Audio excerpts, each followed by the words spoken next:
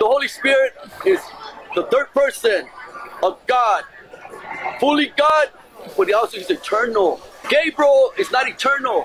Gabriel is a created being from God. So, brother, so how this is going to work is, if you want, you can ask me questions. I can educate you, because you clearly, I understand you're a Christian. You were born, you're born again Christian. Oh, born a good Christian, bro. What is a good Christian? Bible says there is no one good. What is a good Christian?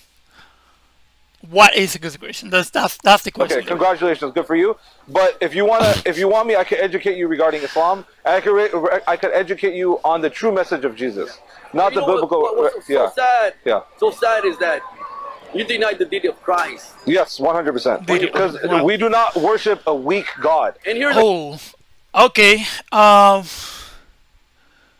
So what? Like Jesus is at the same level at the disciples with what is? I don't get it. I had one uncle that was actually like practicing. At one point, he started practicing Islam, but I don't know much about it, bro. I'll be honest. I was like, what, like 16, 15? I didn't get into that. I wish, because I would have some kind of understanding from someone that actually practiced it, but it's crazy. Here's another. Because we don't worship. This is our criteria for a God. Okay, it's very, very simple. Our criteria for a God, and Jesus does not fit the criteria to be worshipped. He is not to be worshipped. He is a human being. I don't think if he actually knows what the deity is for and what it stands for.